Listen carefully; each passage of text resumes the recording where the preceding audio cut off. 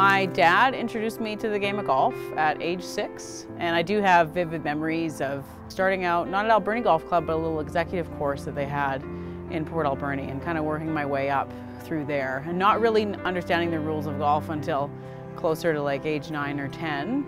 And then once I was age 12, I was big enough to go to the big course.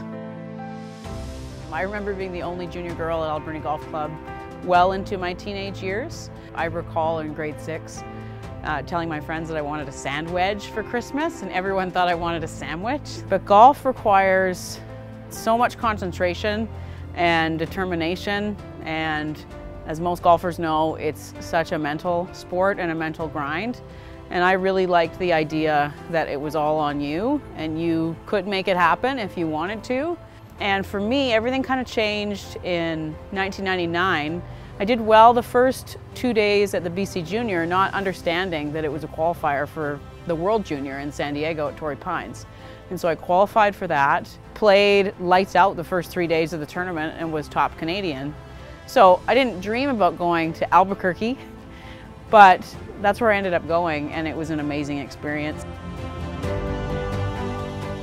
So I got into UVic Law, and it was my husband who said, you know, I think you can play in the Canadian University Championships.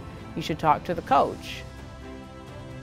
If you knew golf in British Columbia, you knew who Christina Spence was. We touched base together, and then I followed up, made sure she was eligible, which didn't make some schools in Canada very happy, but found out that she was eligible to play for us. Such a strong golfer, and it was apparent instantly to all the girls on the team that you know, this was a real leader for them.